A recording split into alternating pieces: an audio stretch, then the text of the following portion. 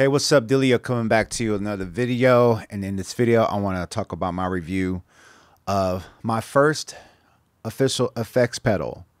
Now, I've had different sort of massive guitar effects pedals that were kind of like in bad shape, but it was cool, but a little bit hard to control because all the buttons are worn off.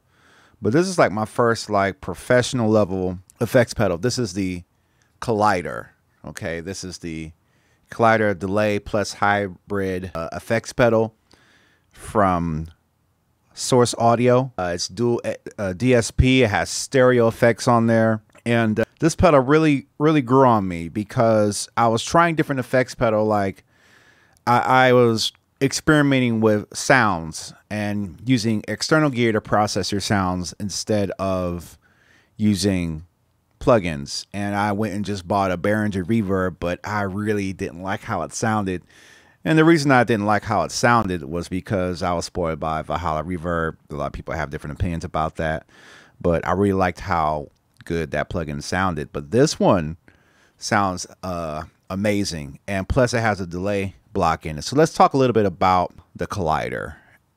In my context, I don't use it with guitars, but I'm experimenting using this with other things like the synthesizer, like the Mini-Log and the Hydra-Synth, to create certain things. It has two sides to it. It has the delay side and it has the reverb side. You can't see it in the screen, but like the blue side represents the delay side, and the yellow side is sort of like the reverb side. And it has like 12 different types of effects that you could select from, and you can mix between how much you want between the two. So, you know, you got your room, your hall, your true spring, plate, shimmer, E-dome, swell, and on delay slide, you got the oil can, reverse, tape, analog. My personal favorite is the digital. And then you can control the tones and the typical things you can do, wet, dry, on both sides. They are not attached to each other. And you can also change the time or pre-delay depending on which one you choose. Now, selecting the different effect you choose would be right here on this knob right here. There's a little knob right here where you can sort of lock all the knobs if you keep it in the middle, but if you put it to the right, you got the reverb. If you put it to the left, you got the reverb, and then these foot switches right here can turn the reverb or delay effect on independent of each other. So it works great. I like how it sounds. It can take a mono signal, make it stereo, and it also has a USB interface to it, so you can go under the hood. There was some librarian effects, so you can save your own presets on there.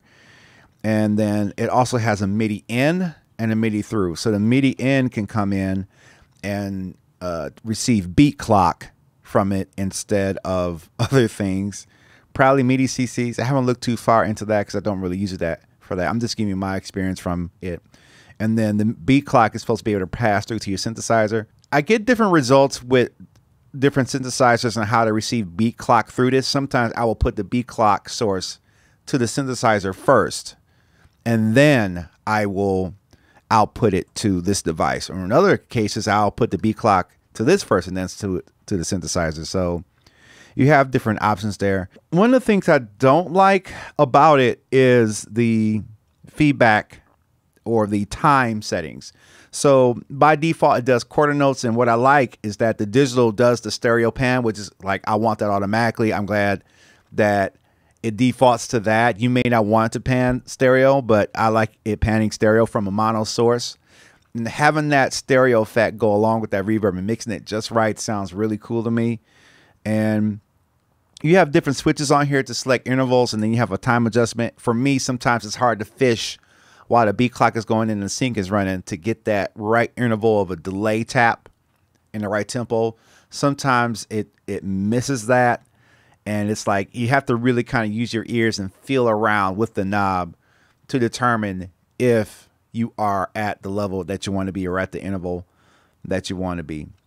This does come with some good literature to let you know what's under the hood, because each knob does provide a different purpose depending on which effect you want to do. This pedal is about around the $400 mark or $350. It's pricey, but you do get what you pay for because it's a very clean, very transparent effects pedal, for lack of a better term, and it's a full it's a full algorithm. It's full reverb. Like, it sounds very high quality on here, and probably later on in the video I'll probably do a demonstration with it, but I just wanted to kind of give you an overview about it and talk about my experience about it. As far as purchasing, I think this is a great first purchase if you want to step into this world, if you want to deal with sort of delay and reverbs. It's a good starting point. You're going to get a good result, a very stimulating result, quality. You're not going to hear noise or hum. When you listen to the reverb, you're going to hear a stereo field. It's going to sound like a really good reverb. It's going to be pleasing to the ears. The delay is simple. Sometimes I like to play with the feedback and then the tone and hear how it sounds differently and how it bounces back. And so I think this is a pretty cool investment. Now, compared to like the Behringer reverb that I bought, you know, it can serve a purpose if you're just starting out, because it's a very inexpensive. I think it's like almost like a less sub $40 effects pedal. And then this is like around $400 or $350. It's pricey, but it's worth the cost, because I'm going to be using this for all kinds of stuff. I'm probably going to experiment using my voice with it, other instruments with it, to create new stuff, new sounds for my music and for all that good stuff. So I'm happy I got this, because this is part of my collection of stuff, and I like it. So I just wanted to share my experience with you on this. Let me know in the comments below. Do you have any effects pedal? Do you want to try some, or do you want to stick with everything in the box? I'm very interested to hear what you have on that. I'm Delio. You're watching Delio TTK YouTube channel. We out.